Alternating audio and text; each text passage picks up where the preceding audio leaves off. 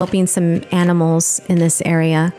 In 3, 2, and 1. Bottom of the deck. Let's see what's there.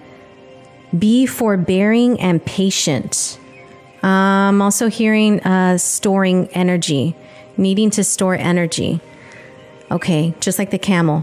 Prince William, that's the energy that he needs to carry forth with him. He does need to be patient. We all need to be more patient.